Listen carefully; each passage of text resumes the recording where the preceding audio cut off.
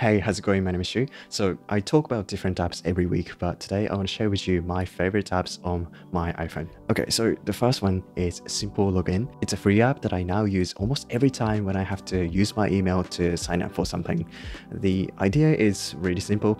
Instead of giving out my real email address, I can create unique email aliases for different services. So when signing up for a new newsletter or online store, I can generate a new email address in seconds through this app. And all emails still land in my inbox. And this way, even if one of these services gets compromised, my main email address remains secure. Also, if you start to receive spam from one of these email addresses, you can simply disable them to shut them down. Okay, speaking of security, the second one is 1Password, which is very well known, but it's definitely one of the most useful apps on my iPhone. So naturally, I'm using it to store all my passwords, credit cards, and even my IDs like my driving license and passport. For such an affordable price, it makes managing passwords so much easy and secure. So rather than using the same password for everything, you can have 1Password generate strong passwords for different services and save them in one location instead on your Note app, which might not be so safe. Okay, the third one is Documents, and this one is a must-have for any new iPhone. If you're using the default Files app, Documents is a much more powerful and flexible alternative.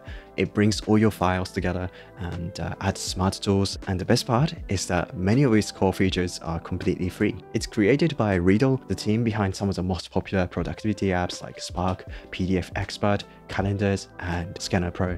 I've been using Documents for years now, and it's one of the first apps I always install when I get a new iPhone, so I'm really happy they offer to sponsor us today. What makes it so good is that it works as a central hub for all your cloud accounts, Google Drive, Dropbox, OneDrive, and iCloud, so you don't have to keep switching between different apps, so everything is in one place. As a photographer, I use Documents daily in my workflow. I can unzip and zip project folders and move large batches of videos or photos with just a few taps. And when I'm out shooting and my phone storage fills up, Documents automatically detects large video files I can delete to free up space instantly. And one of the coolest features is the Smart Eraser. It's an AI tool inside the Documents app that helps you to remove unwanted objects from your photos. It's a really quick way to edit out anything you don't want.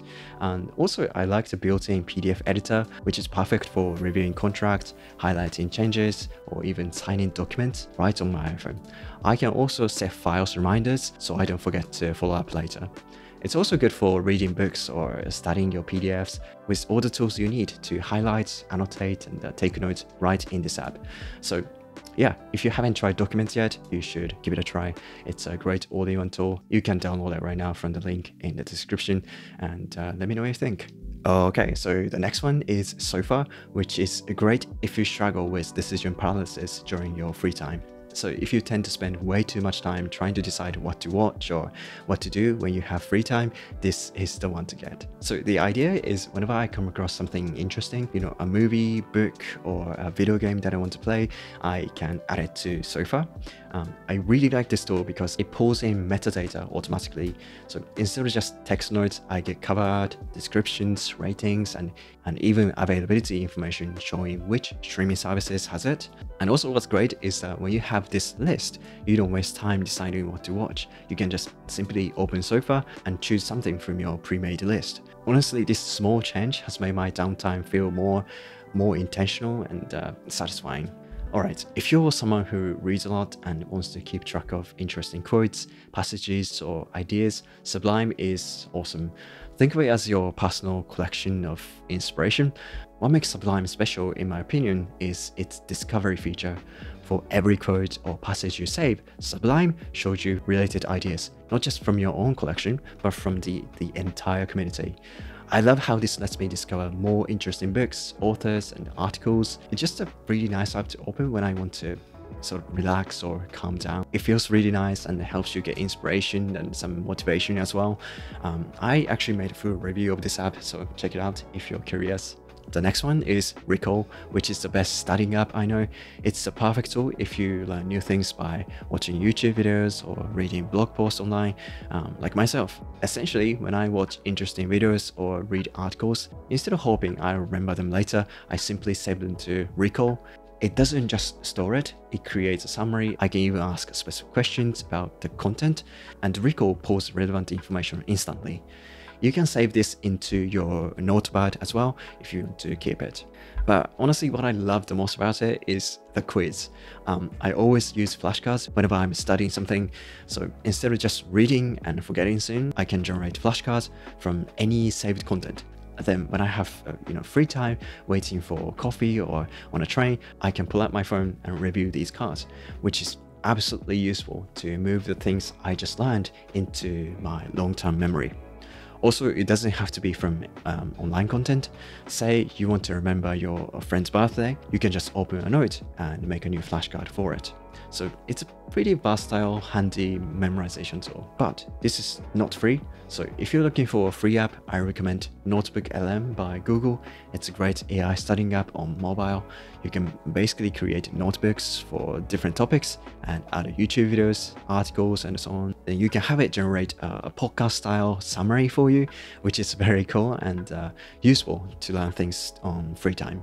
Like a bright red scarf in an otherwise muted scene. Exactly, that kind of thing. Okay, speaking of studying, I've been learning Spanish for a while, mostly with Duolingo, which has been okay for me, but I also find this vocabulary app very useful. It's a pretty simple app where you can just swipe left or right for each word. I also love that it gives you a context as well as this AI tutor where it can explain what it means or helps you revise your mistakes. I highly recommend it. Okay, so next one is Craft. It has become my go-to app for organizing my work stuff. It's like the minimalist version of Notion. It's simpler and a little cheaper. By far, my most favorite feature is the whiteboard. This canvas is so useful when I plan projects or brainstorm ideas, especially for the creative work I do. So before a photo shoot or planning a YouTube video, I can easily create a new board and put everything there, like inspiration, mood board, to-do list, contact info, etc. Then I can review this anytime on the go or share it with my team or clients. But overall, Craft is just such a beautifully designed tool. I love its different page styles to make your documents look good. I actually made a full video on how I've been using Craft instead of Notion, so check it out if you're interested. Now, Raycast is the newest addition to my app stack on my iPhone. It's a great utility tool. You can chat with different AI models like ChatGPT, Claude, and Gemini. When you want real-time online information, Perplexity is really useful. Then you can even save the results to your notes so you can see it again either on your mobile or on your desktop. What I also love to use is the snippets. Since I get lots of inquiries every day, I typically need to type the same answer over and over again. So I keep all the responses as snippets and then just paste them quickly. Also, when I post a video or photos on Instagram, I always put the same hashtags. So instead of typing them every time, I add them to Raycast. This way I can just type the snippet and paste it instantly. And another thing I like to do with Raycast is those various AI commands. Say you're reading an article and there's something you don't understand, you can just highlight that part and share it with Raycast AI. There's a bunch of AI commands that you can select, but in this case, pick something like explain it in plain terms. Then it gives you the answer right away. There are lots of use cases like this. For instance, when you are writing a message, you can select it and share it to Raycast so you can proofread it or change the tone. But I guess you can now do this with Siri, so there's no need for that. I'm really happy with the mobile app, but I'm a bit disappointed that I cannot sync my clipboard history between my iPhone and my Mac. So I'd have to use a different app like Paste for that. If Raycast could do that, I would absolutely love it. Okay, now, when I need to concentrate on important work, Endel has been great.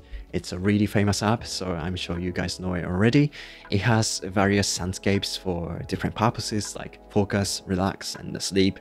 I find it particularly helpful during writing sessions or when I'm editing photos. I typically listen to the binaural beats with my earphones on, and it now lets me set a focus timer and block distracting apps as well, so that's amazing. I initially thought it would be just a gimmick, but I feel it actually works really well. I typically get a lot more done compared to when I don't use it. Oh, and I also use this meditation sessions just because I don't want to pay for other meditation apps. It's just a simple meditation timer, but works really well for me. The next one is Amplenote. It's by far the most important app for me. It's my go-to for task management. I won't go into too much detail because I talk about it all the time on my channel, but I love how it combines notes, tasks, and calendar all in one place. You can jot down ideas, make to-do lists, and then build your schedule within this single tool. I use it every single day, and honestly, my life would be much more chaotic without it. So if you're curious, you can check my other videos about Amplenote where I go more in depth. Okay, journaling has always been a habit that I wanted to maintain, but traditional journaling apps never quite stuck. Me.bot has changed that by turning journaling into conversation with an AI friend. So instead of staring at a blank page, wondering what to write, it gives me prompt with questions about my day, goals, or feelings. This conversational style makes journaling feel more natural and easier. Also, it remembers a past conversation as well. So it kind of feels like talking to an actual friend. But honestly, it's not just a journaling app. It's more like an AI companion. So you can use it for other things like writing, researching, etc. Okay, you've definitely heard of the next one because it's super famous. It's Do. I don't use it every day, but I use it for absolutely critical reminders. In case you don't know, Do is different from other reminder apps that just send a single notification which you can easily miss. Instead, it's very persistent. It keeps sending you reminders until you either complete the task or reschedule it. It's very annoying for sure sometimes, but it's exactly what I need for those crucial tasks like giving medication to my pet or making important calls. Okay, the next one is TimeTree. I've actually mentioned this app in my last video, but it's worth mentioning here as well because it's an essential tool for me when it comes to coordinating schedules with my family and friends. It's a free app that makes finding the time that works for everyone much easier. What I love most about it is how it's built specifically for social coordination. Beyond just showing everyone's schedules, it lets you add comments to events, maintain shared to-do list, and even count down to important dates. For me, it's a place for managing everything from household chores to social events. Also, it's so intuitive and simple that anyone will have no trouble getting started. And since it's free, there's no barrier to getting everyone on board. Check out my recent video if you want to see exactly how I use it to keep things organized. Alright, that's it for today. Thank you so much for watching till the end, and I will see you in the next one. Bye.